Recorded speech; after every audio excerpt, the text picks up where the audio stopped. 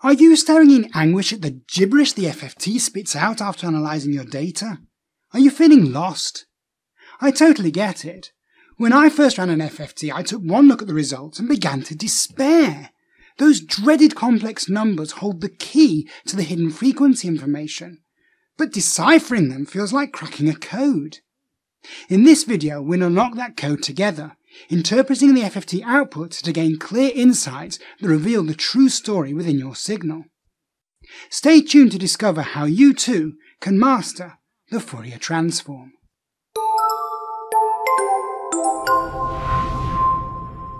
Hi, I'm Mark Newman, and I'm here to help you understand the fascinating world of signals and systems. The whole idea behind the Fourier Transform is that it tells you the frequency spectrum of your signal. But where is the frequency information in this list? Well, it's not here explicitly, but the position of each item in the list hints at what its frequency is. However, there's some missing information that we need to know first. Specifically, what was the sampling rate you sampled your signal at? And how many samples were fed into your FFT? Once you know these two parameters, you can work out the frequency of each item in the list from its position using the following equation. The position of the item in the list, lowercase n, divided by the total number of samples you fed into the FFT, uppercase N, also known as the FFT size, multiplied by the sample rate r. So now we can fill in the frequency information for each item in the list. The relationship between the sampling rate and the FFT size determines your frequency resolution.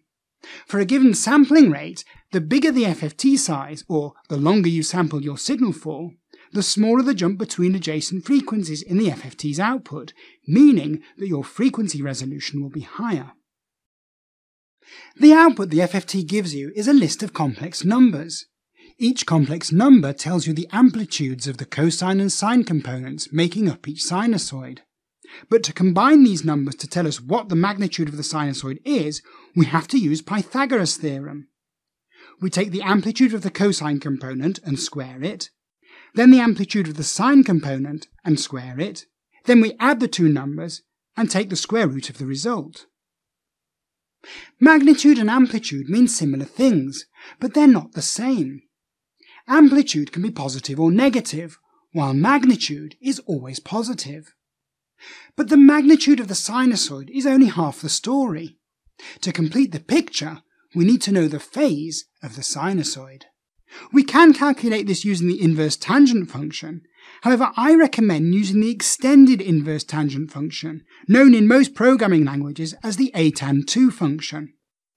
The inverse tangent function only tells us the phase of the sinusoid in the range of minus 90 degrees to plus 90 degrees, whereas the atan2 function preserves the sines of both the cosine and sine amplitudes, giving us a phase in the range of minus 180 degrees to plus 180 degrees.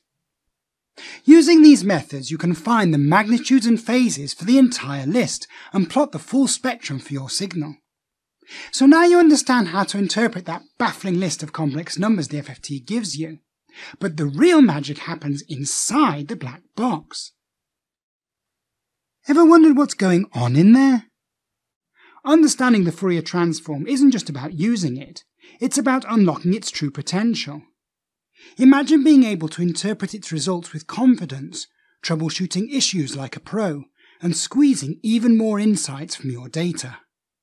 That's why I've created How the Fourier Transform Works, an online course that breaks down the mathematical complexities of the Fourier Transform into clear bite-sized lessons. No more feeling lost in equations. On the course, you'll learn to unravel the mystery of sine waves and build a solid foundation for understanding the building blocks of the Fourier Transform. We'll demystify the world of complex numbers and learn how they make your calculations a lot easier to do. And you'll discover the power of convolution to reveal the secrets your data has been hiding.